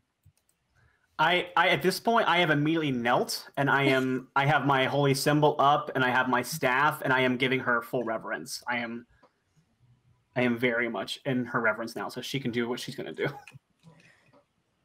Hi, I'm Astarock. That's your... Hello, Astarock. It's very nice to meet you. I've got a letter. Hi again, I'm Tutoru. Hi. I'm sorry. Is it hot out here, or is it anybody else? Have you been getting her letters, by the way? She's been sending you a bunch of them, and you have not been responding, and that is very rude. Oh, I'm so sorry. I typically don't know if those letters have ever gotten to me. That's okay. It's all right. Am I talking really fast? Because I feel like I'm talking really fast. You're fine. Cool. You're fine. Cool. It's quite all right. And your name is? Lydia. Lydia? Lydia. And she extends her hands and puts them around one of yours. She says, I'm so sorry I didn't get your letters. But now that I know that I should keep an eye out for them, I'll get them. And much like at any Jonas Brothers concert, when they reach out and touch a child, Lydia immediately faints. Oh, dear. All right. Okay. I think Sophia breaks from her like reverent bowing to catch her friend and like lays her down gently, and then Tide Mother, it's been so long since I've seen you, and I thank you for blessing my ship with your presence. Of course, of course. I sensed that. I sensed that some of the power that was granted to you and your family was used, so I came by to make sure that everything was all right. Yes, well, Level 1 Geek rated us, and I felt that we needed to give them some of our joy to channel it out. Thank you, Level 1 Geek. Thanks for the raid. Welcome, everybody. Well, I'm glad to see that you're all okay. Young man, what are you doing? And Dantalus is like furiously scribbling in his notebook. Like, nothing. In the notebook. Hands over the notebook, and she opens it and chuckles and says, "My cheekbones are a little higher," and hands it back. So you want to hear the story of the Caliphate? Yeah. I'm game. Lydia has started waking up. Yeah, story time. Let's do it. It's a well-loved, well-known story about a human trickster from Melitus, and she looks at Lydia, who sailed on a ship called the Monsoon. And she was the most skilled mariner that ever did sail the seas, or so the tales tell. And she was also the first mortal to decipher the secret patterns of the winds, which made me very mad. Rightfully so. But she sailed over the edge of the world and into Nyx, using those winds, and claimed her place among the stars. And now I count her as one of my chosen prophets, demigods, whatever, what have you. So cool. There is a epic poem that has been written, not by me, of course, called the Caliphate, the lyrics of which some of you may have heard before. And she gives a knowing look at Sophia. Then there's more to the story, of course. There's the events with Daxos many years ago, and all of the gods coming together to confront the champions of the underworld, and yada, yada, yada. But at that point, Caliphate was already ascended to the sort of chosen status.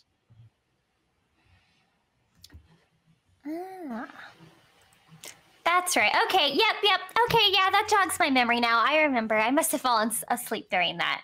How could you fall asleep during the Caliphate? It's the greatest poem that's ever been written.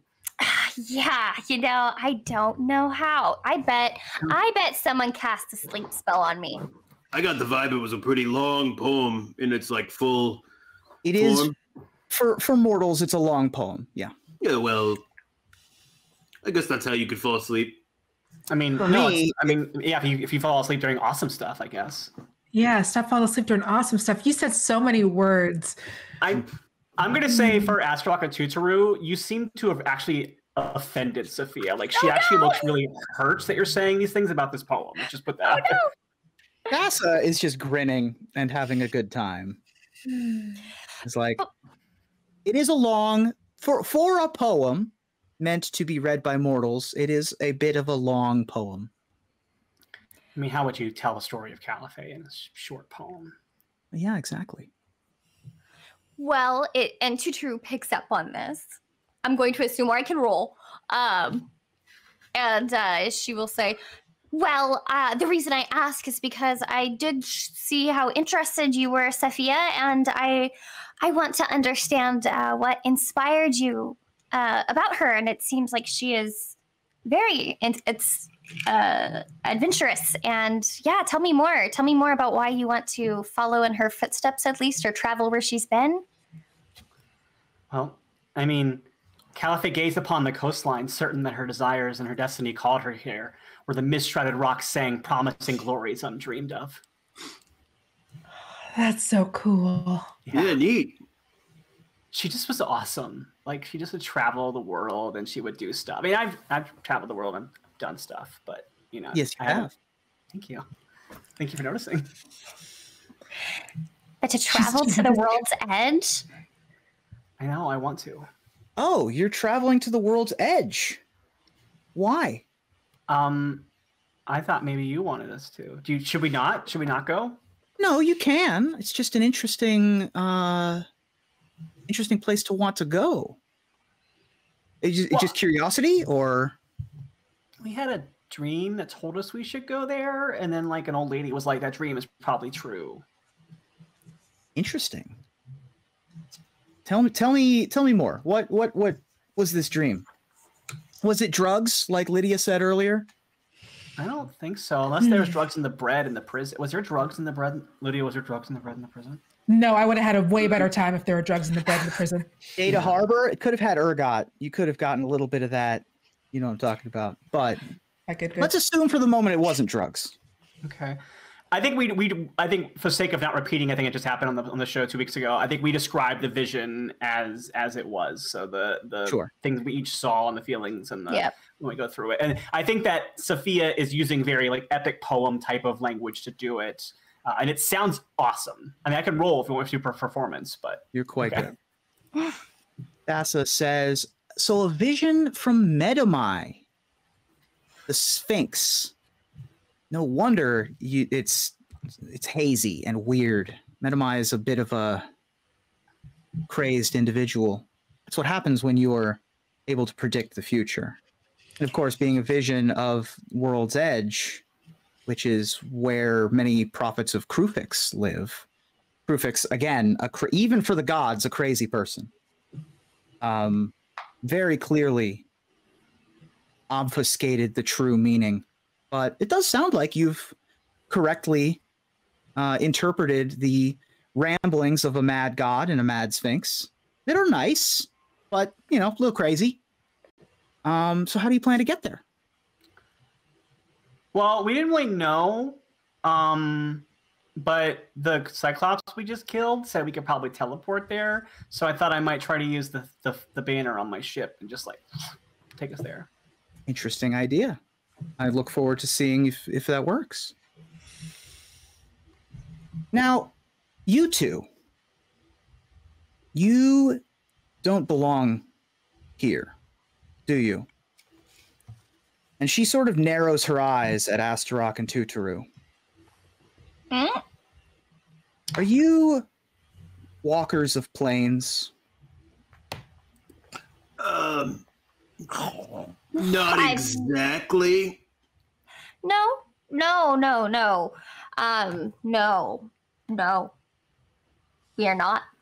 We do not walk plains. We walk, unless you're talking about like grassy plains. Yeah, all day. Like plains and mountains. Big into that.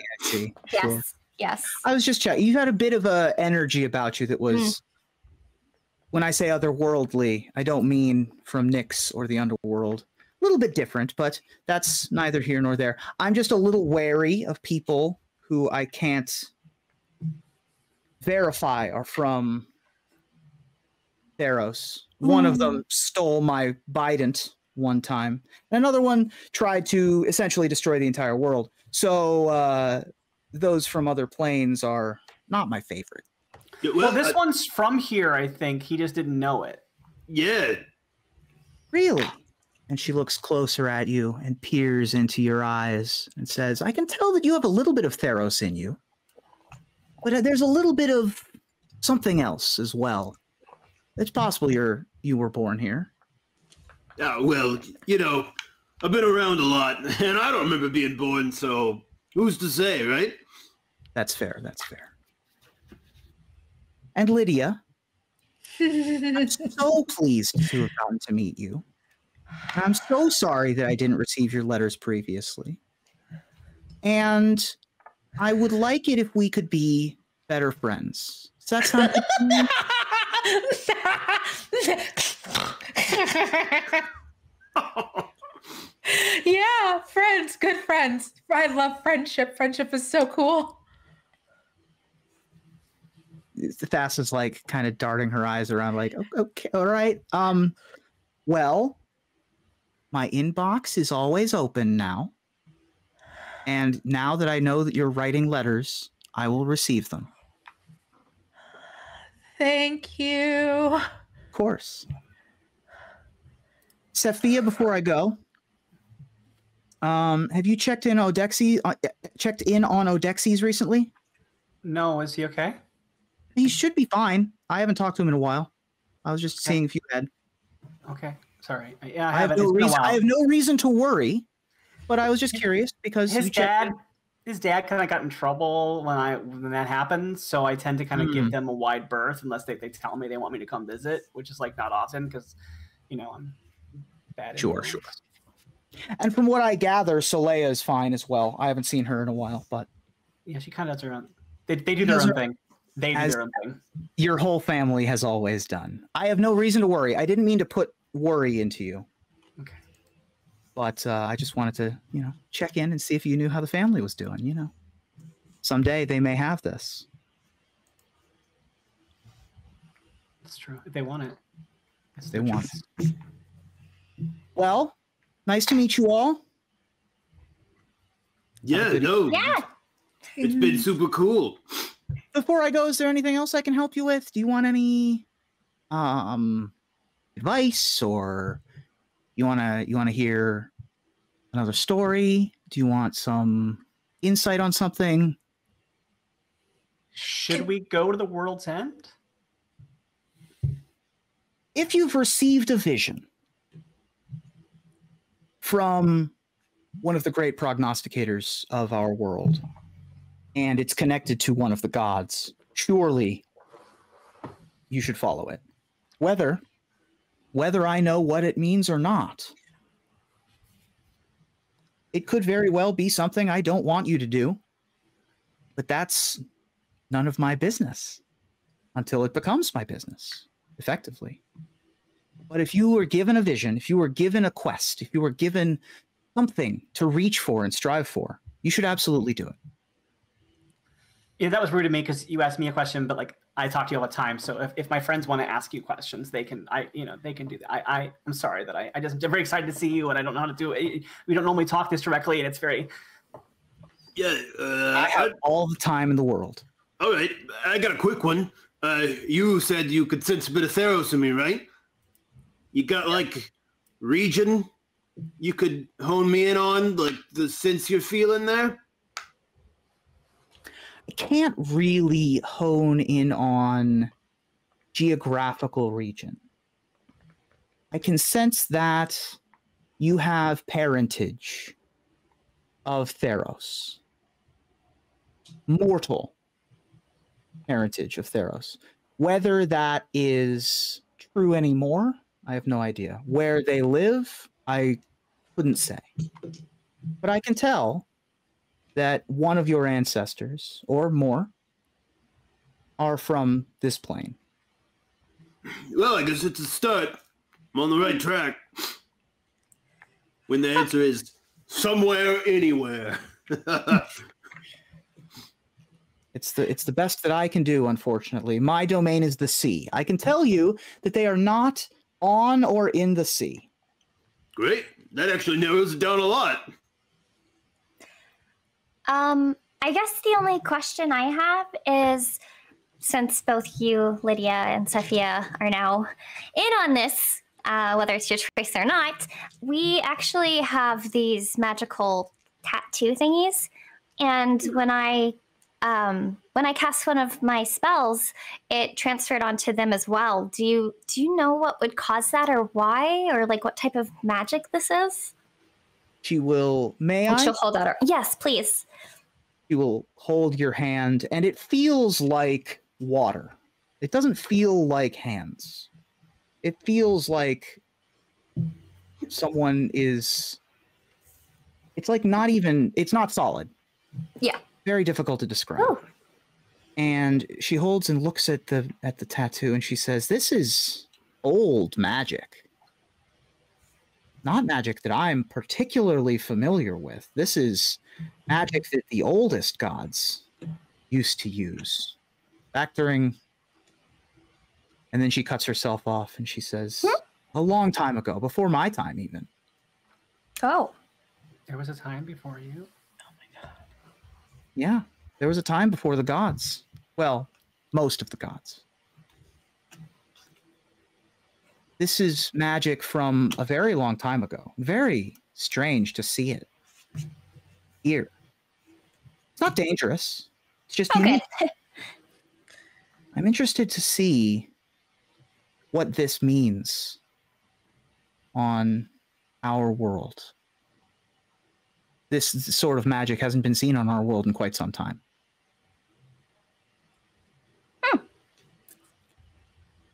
And she'll let go. Me too. Can I ask one thing? Anything. Could you like say my name again? Lydia. And she faints again. I catch her again. I really like these drawings that Lydia's done. They're very creative. I'm glad you like. I wasn't sure if you liked them or not, and I was like worried about it. But I was like, well, she loves her in her own way. So, people worship in their own way. Okay. Well, I don't want to take up too much of your time. You're not taking up any of my time, but it seems like you have somewhere to be. I mean, I guess a vision's a vision. We got to start going towards the edge. We have the end of the world to meet. Okay, that came out wrong. I'm the edge of the world to meet. Oh, yeah. I'm sure we'll see each other again. And Sophia and Lydia will talk again soon. I hope so. It's quite good. Cool. You're so cool. And she will stand up and sort of brush off her planks. And as she does so, they become water once more. And she walks back into the ocean and fades into the waves. Well, that was cool. Oh my gods. That was the coolest thing I've ever seen. Dantalus is just like jittering with excitement over in the corner. Teacher is gonna poke Sophia and Lydia. You okay? Did that That's really only happen? your God. Yeah. She knows who I am. She noticed me. It's fine. It's cool. It's fine. I'm good. What? No, I'm fine. I think she said your name at least twice. She said it like 3 times. Oh, and you were passed out. She said that she liked your drawings. She did. She said you liked him a lot. We all heard it. I'm going to marry that goddess someday. Yeah, I mean, shoot for the stars. Okay. As you're sort of... Yeah, sorry, go ahead. Okay. I was just going to say that during this, you noticed that Odie is here. Odie seems a little bit bigger than when he left the Dream Trawler. Looks like he's a slight larger crab than he was, and he has slightly different frills and spines. Is there a chance he's a different crab? Yeah, did we pick the wrong crab? I would say Sophia can make an intelligence or animal handling or insight on your crab. Can I just To see ask if it's- him? Sure. Hey, Odie? Are you Odie? Yeah, I'm Odie. If you're not Odie, you have to tell me. I'm Odie. What happened? Did you eat that bird or something? No. Wait, what do you mean what happened? And he You- looks down at himself. You're bigger. Am I? How Here's did the question. Did it happen after, like, was he the same size when we got on the boat, but now he's bigger now that Thassa left? Or Yes. Okay, so I was like, I knew he was on the boat when we left. Okay. I think Thassa did something to you. You're like swole. You're like a swole crab. Am I? And he like flexes a claw. He looks and goes, "Oh, it is a bigger claw. That's pretty cool." And he like looks over at Dantalus. Dantalus is like, "Whoa, did you just tell him to No, no, not. no. You two are cool now. You protected him when he was in danger, so I'm. Odie looks at Danceless and like goes, I just like frightening him sometimes. Oh no, it's hilarious. Keep doing it. Okay, I'll keep doing it. So I'm bigger. How much bigger? I don't really understand. I mean, I'm still smaller than you. Yeah. Well, I'm going to tell you exactly how much bigger you are, but I'm going to put my hand in my mouth, and it's going to sound like Ruben saying it. So you are. So instead of being a crab-sized crab, it is now like a chihuahua-sized crab. This is exactly what Sophia says. Yeah, yeah, you're like the size of an animal that I'm not sure exists on this world. Fair enough. And you also notice that the shell is in a slightly different pattern. Like the claws are bigger. There's a blue tinge to some of it.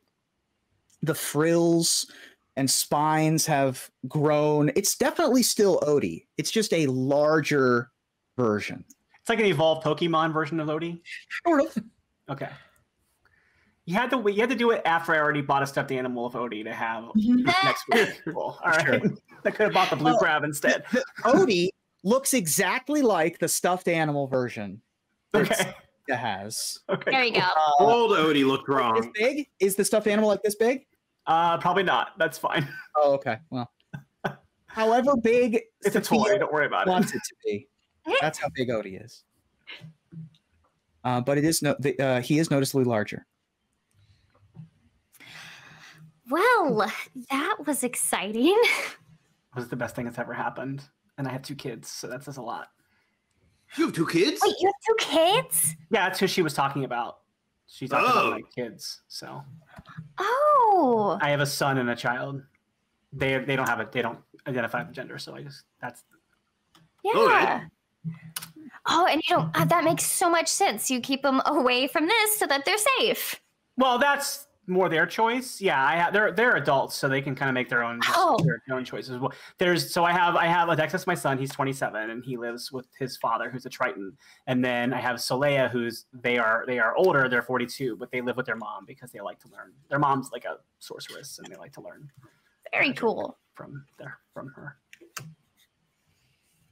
So, what did that god do to your pet crab? What's that? What did that god do to your pet crab? I think she made him swole. Oh, nice. This isn't something that normally happens to him, so I'm kind of just like I'm learning as you are as what's happening. All right. Well, I like you, swole crab. Astaroth kind of gets down and gets in the face of the crab.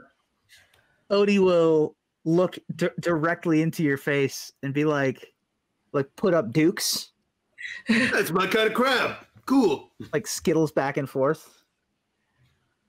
Well, I mean, I guess you're stuck with us now. We've had a vision and a god told us to hang out.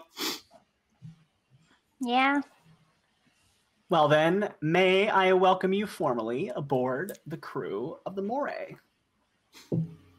Well, and, I mean, this isn't going to make a lot of sense, but since you got the tats, I guess you're, part of our, minted pack thing now, so. Yeah. Who knows what we'll call it. Okay. That sounds interesting. I never had a gang name before. That sounds like a crew name. Or part of a crew. Do we get jackets? This is so cool. Yeah, we can make jackets. We can make jacket, yeah. No, we can put jackets together. I mean, what do we got on hand? Seaweed and more seaweed. And then some other eggs that are pickled for the journey.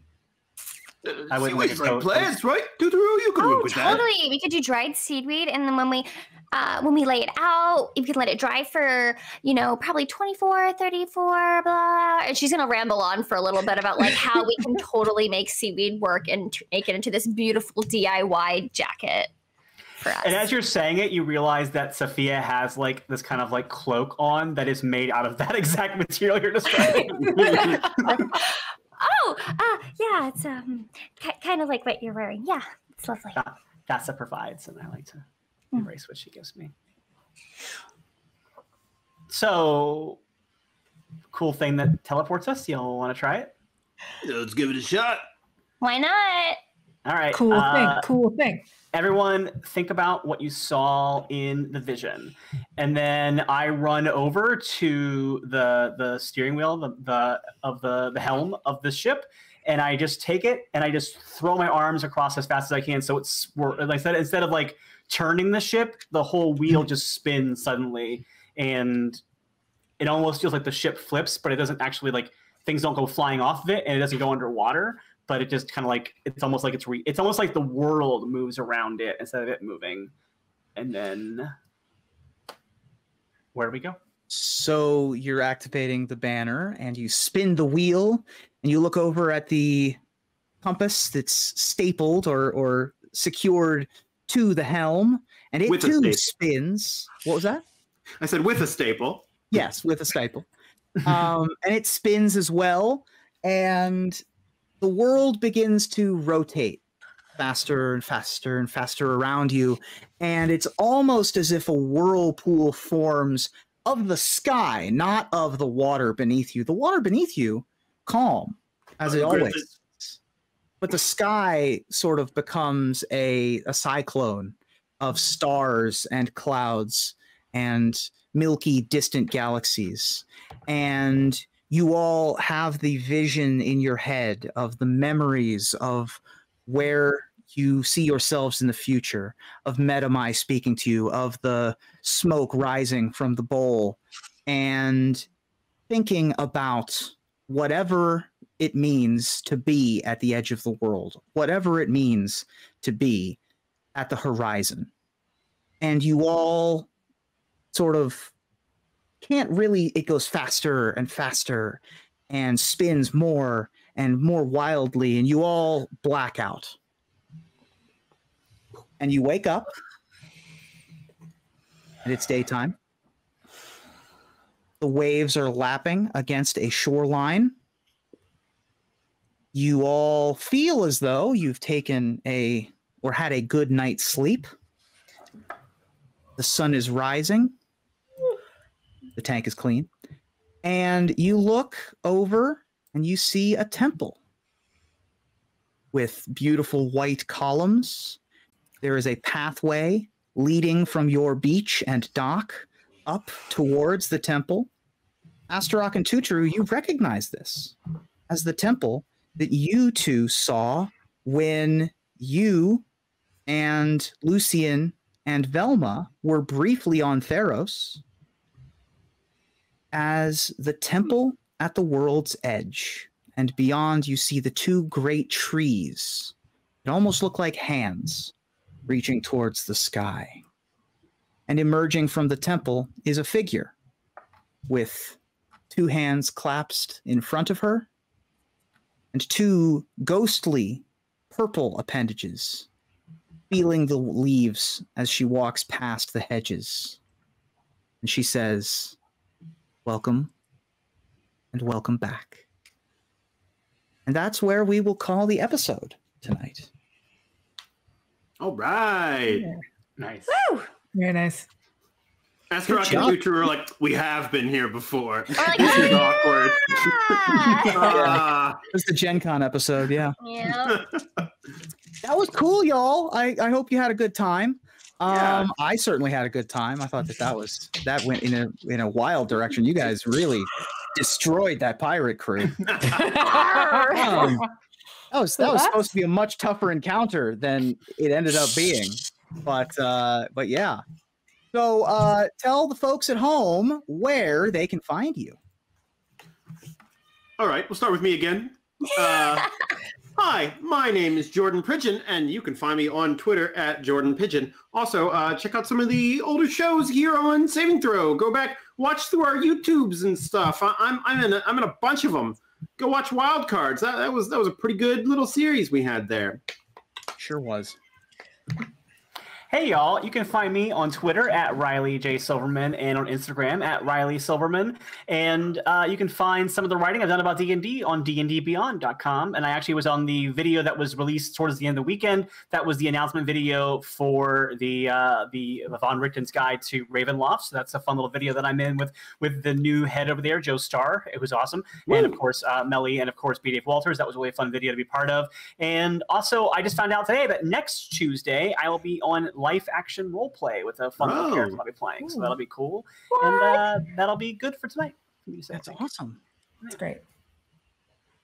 I guess I'll go next. Danielle Radford. You can find me at just Danielle Radford on Twitter, Danielle_Radford on Instagram. I am one of the writers of the Honest Trailers. There's a new one tomorrow. Go check it out. Thank you. Exciting. I'm Ashlyn Rose. You can find me on Twitter as Ashlyn Rose. You can find me on Instagram as Rards Ashlyn. You can also find me on ashlynrose.com if you want to see my voiceover demos. And then I am also part of a charity stream this Wednesday with Megan, who is also part of Wildcards.